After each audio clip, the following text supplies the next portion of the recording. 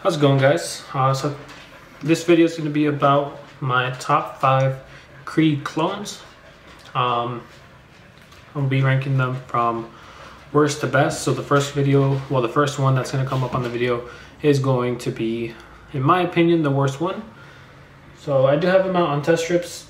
So the first one is going to be Club de Nuit Sillage. It's a clone of Silver Mountain Water. I do like it out in the air, but it's one of those fragrances that if you smell it up close, you're not going to enjoy it. That's why I decided to put this one on last place. It's still a really good fragrance. You can see the dog in the corner. That's Bella. But you can see the, got distracted.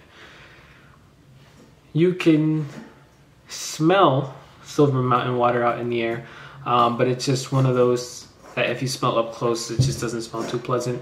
I know it's not only my opinion.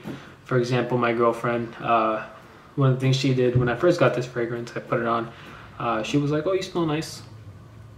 Then she came up closer. She wanted to smell it directly off of my arm, and she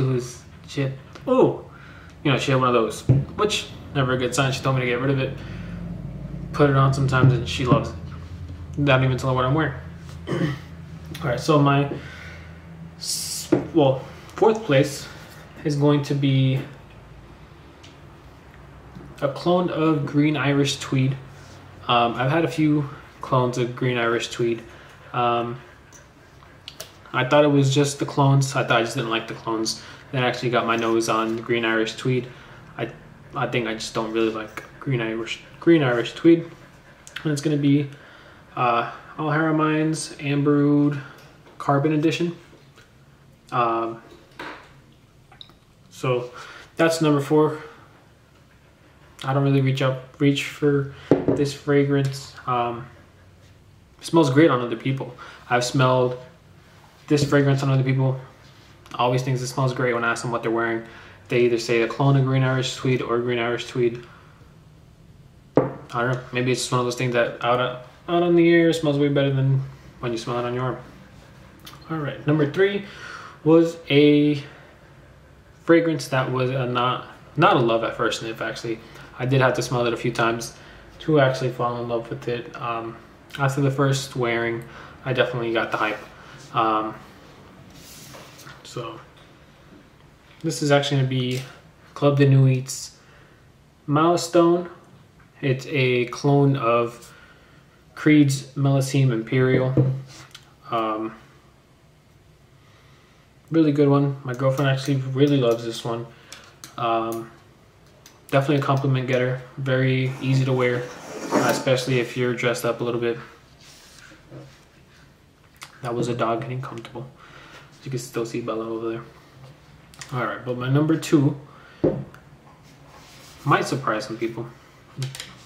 Well, I guess my number 4 surprised some people with Green Irish Tweed, but this is a clone of Creed's Royal Oud. I believe it's more of a twist. I haven't gotten to smell Royal Oud, but it's gonna be Afnan's Your Highness Green 3. Every time I've worn this one, I've gotten a compliment. If you care about those things, when I first smelled it, not challenging, it's just very strong fragrance. You can definitely smell it on yourself the entire day. You have to wash this one off, but I would definitely say it's top 2, maybe even top 1. But I'll leave it at top 2 for now, just because the next one does have I think the first one is just very nostalgic, so it might be hard to kick off my number 1 off the list or move it down in the list. I think number 1's obvious. It's going to be a clone of Aventus, which is Afnan Supremacy Silver. I've had plenty of Aventus clones. In my opinion, none of them get as close as Afnan Silver. Creed with the batch game. It could be that the Creeds I've had in the past, I've had 2 bottles. You know, it could be the ones I've smelled. That's the one it smells closest to. But in my opinion, that's one of the best ones. Or definitely the best one that I've smelled so far. Not really looking to pick up any more clones, especially for Aventus, so it might stick on that unless I just find something along the way. But let me know what you guys think in the comments. Those are my top 5 Creeds. See you guys later.